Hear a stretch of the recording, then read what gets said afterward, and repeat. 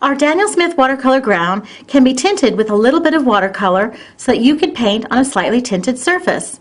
Our watercolor ground also allows you to paint on almost any kind of surface, like wood, metal, plastic, plaster, fabric, paper, and glass.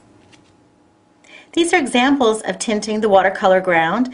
This is Quin Gold tinted, Aurelian tinted, and Ultramarine Blue tinted. To show you the colors, this is the ultramarine blue tinted watercolor ground, and I've painted out 9 different colors to show you what it would look like.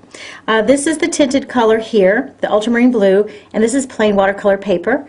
So we have New Gamboge, Pyrrole Orange, Quin Coral, Quin Violet, Sap Green, Cobalt Blue, Indanthrone Blue, Quin Gold, and our Primatech Bloodstone Genuine. It's very easy to tint your Daniel Smith watercolor ground.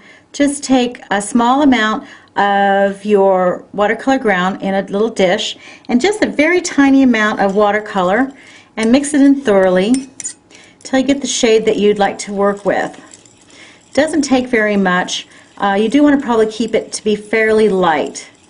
So that's how you tint our Daniel Smith watercolor ground.